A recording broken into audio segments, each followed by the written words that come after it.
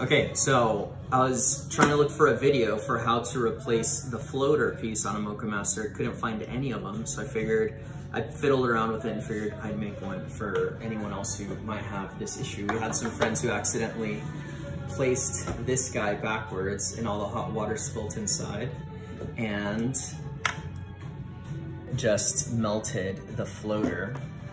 So all it is a little piece. I'll show you guys when I open this, but it's just a little piece that moves up when there's water. And this one, because it's so warped, can't move up, so you kind of have to manually push it in to get it to work. So you can get this replacement piece for 50 bucks, I think. They bought it for us, but in Finland or something like that, and they'll ship it to you. So that's the downside of a Moccamaster, but easily fixable. So first thing, unplug so you don't electrocute yourself. And then there's a few things to take apart. We have to take apart this water reservoir, this stand for the coffee, and then reach under here and take off this lid here. And so it's all like, literally, I'm not prepping as much as I should for this probably, but a, obviously Phillips head screwdriver, and then I think like a T20 star bit, these like little, I think they're called torque spits. And then some pliers, and that's really it, super minimal.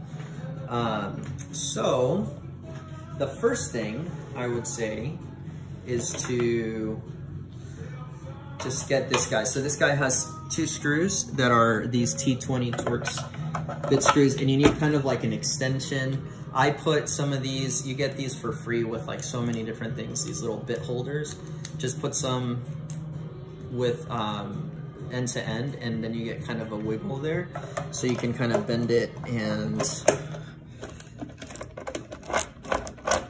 get it to catch on the screw. So there's these two openings.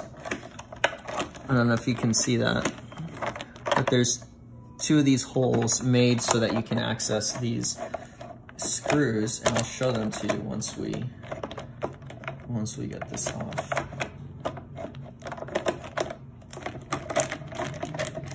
And you need to get this off first because these screws actually, so you see these screws right there? These screws actually hold a little plate and they're in place. So you need to take them off before you take off the reservoir. So same thing, T20 Torx bit, you can take off these screws. These are all hand tightened. These screws have a washer, so make sure you don't lose those washers. And let's see, so this guy, we're just gonna take these screws off and place them to the side. I'm just gonna put them, always have a little container to put your screws. And at this point, what I'm gonna do is I'm gonna pull it up. So this is actually it looks like a glass tube that goes into this part of the reservoir, and this glass tube connects with a little fitting that is attached to the heating element. So all the hot water rises through that glass tube and then goes into here and out of these into your coffee. So you can kind of just pull it up and it should come off of the fitting. You'll feel it, there you go. You'll feel it come off, but it's still attached. So this is where, once it's a little loose, you see that? It's a little loose. There's still a rubber hose holding it together. So just with some a Phillips screwdriver, there's 4 screws that are holding this cover in place.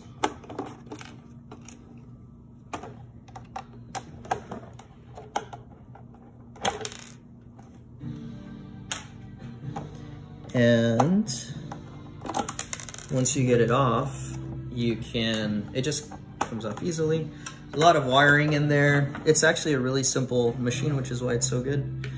And what you want to do though is this rubber hose here, if you can see that. This rubber hose is actually does something. I don't know exactly what it does actually. We'll find out. But it's connected to, it looks like it's connected to the heating element. So what I would, it's very, if it's new, the hose should be pretty flexible. And I'm just gonna use the pliers to kind of push it off. And that's all you need to do there.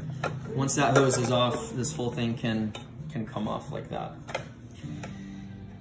So if you look inside, this is the fitting right here that this glass tube fits onto. So careful with, I don't know if it's glass or plastic, but careful with it so it doesn't break.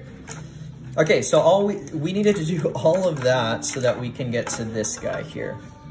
If you want, you can disconnect this. I might just go ahead and do that.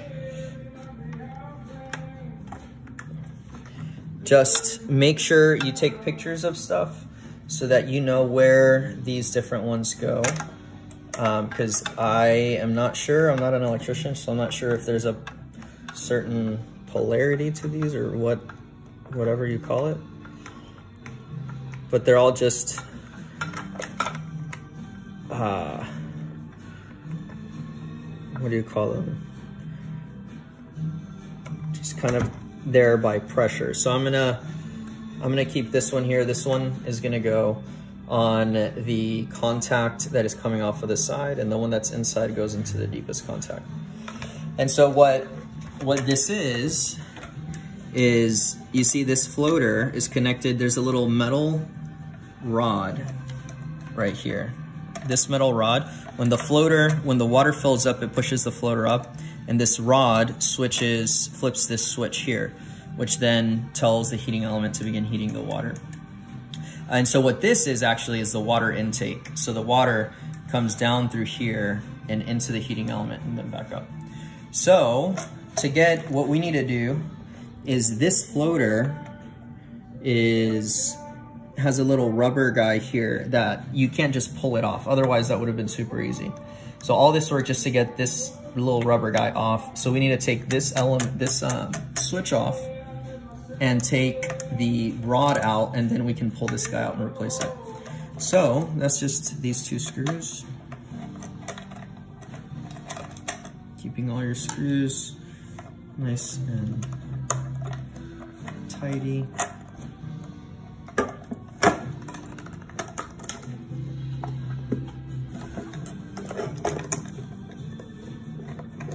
These are Phillips, and that's it. That's the heating out. That's the switch. Comes off really easy. And then this is the rod. That's all it is. It's just like a little rod that gets pushed back and forth and pivots and turns off the switch, or turns on the switch. This guy, let's see, I don't think I've gotten this far yet, but it's got a little plastic insert here. There you go. That just keeps this rubber piece, this rubber connector in place. So this is the old heating element, or floater, and this is the new one. So we compare.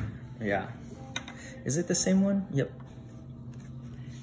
So reverse engineer the whole process and you're done. So that really could be the end of the video. You can stop it here and just, if you're savvy enough, do everything in reverse. But I'm gonna go ahead and put it all back together, and then we'll turn it on and see if this works the way it should. So let's see, to get this guy back in there, it'd probably be best to use these needle nose pliers. And you can just kind of carefully, don't pull it too hard, but carefully kind of just go around. There you go, pull it, put this little guy back in there to hold it in place. Rod goes back in and just kind of sits there. There's really nothing holding it in place other than this guy. So the rod should go through that little hole right there. There's a tiny little hole on this heating element. So that's where it pivots, not heating element, the switch. So you gotta make sure that this rod, when all is said and done, is gonna be hitting that switch.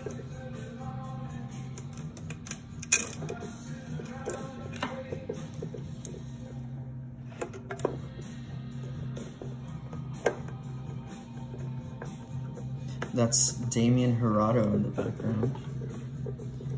Who is the boss? So this plate is the one that when you put all of this back together, you can see actually the markings of the screws of this stand here. The screws actually go over it. So which is why you need to take the stand out. You probably could try and figure out, I took it out without taking the stand off, but then putting it back in is hard. So you might as well, you're gonna have to take them off anyway. Might as well do it at the beginning. Make sure that this rod is in place. Kind of ensure that everything looks good, and it does. So I'm gonna put this guy back where it should go. And I was trying to figure out what these are called. They're just friction contacts. So you just push them back in, nothing special. Okay, that looks good. Then I kind of bend the tube. It should go on the, if you're looking at the back, it should go on the left of the machine. And then just kind of make sure that when you're pushing everything down, that rubber hose is gonna go next to the heating element. And then what I'm doing here is I'm gonna look down through the hole and try and, you should be able to see where the fitting is that the glass, this glass tube where it connects. And so make sure you eyeball it, and once it looks good, you can push it down. And so there it kind of went. Before I screw this guy in, I'm gonna go ahead and put this guy on. And so you just should go in easy. You just wanna kind of get it over most of that heating element and just gently kind of pull it on, slip it on as much as you can so that it's nice, there's a nice seal. And that's it for that. So we'll put this guy back on. Always take pictures of everything before you take things apart, just so that you remember. See, like I couldn't remember what direction that went, but I guess it has a notch to where you can only put it on one way. For this guy, I remember having trouble putting it back on. You'll see that the screw holes have wiggle room to move so that the plate kind of can move one way or another. And it's because when you put all four, they don't all line up perfectly. So it's easier to just kind of put them all in just a little bit. And then screw them all on. So this is where it gets tricky. I don't know if it's just the one I have, but yeah, they don't all fit perfectly.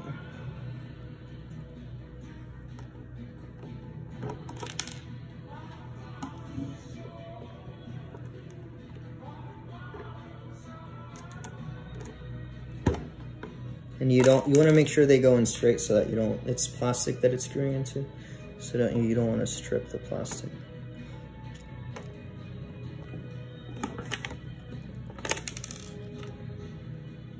I bet this is painful to watch. But we'll get it.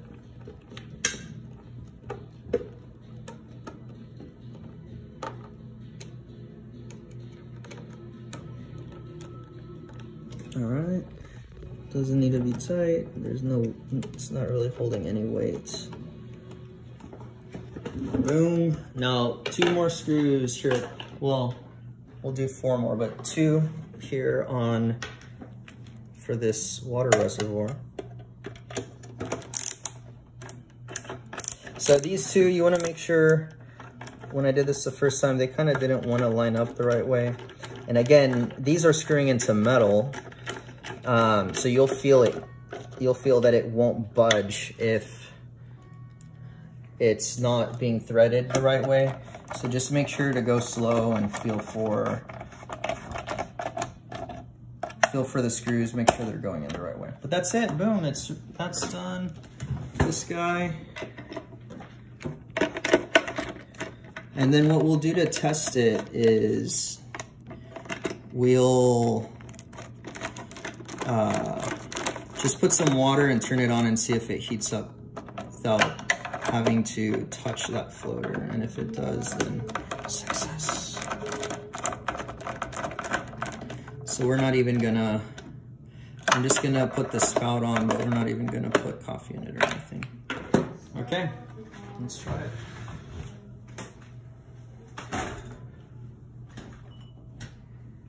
Put some water in here, some filtered water. Right here.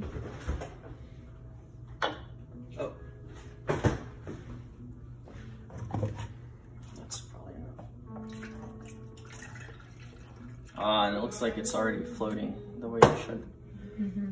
And you can see already some water just went right on through and then back up and is sitting there in that glass tube. So, just gonna let that drain into the sink if we turn it on. Let's see. There you go. And that is it. And that is how you replace your floater if you ever accidentally pour hot water in there. And you see how the floater goes down. And by the time it goes down, the switch turns off. So the little rod is moving back, easing off the switch, turning it off, so it stops sending hot water. And there you go, that's it. So hopefully that helps somebody. Let's see, peace. And then there's this guy, which I didn't take off because I had already taken it off, so it wasn't on the beginning of the video, but this dude literally just goes in by pressure, and it has these two little tabs where this guy, just these other tabs fit into. And so you just want to use some pliers, kind of line it up. Should go in nice and easy. And so you might need to use something to kind of push these guys in a bit. Push the tabs in as you push down.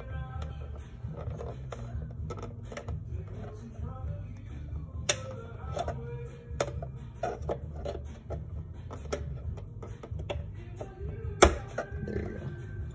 And that's it. It doesn't need any screws or anything like that. Just push it down, make sure it's nice and firm.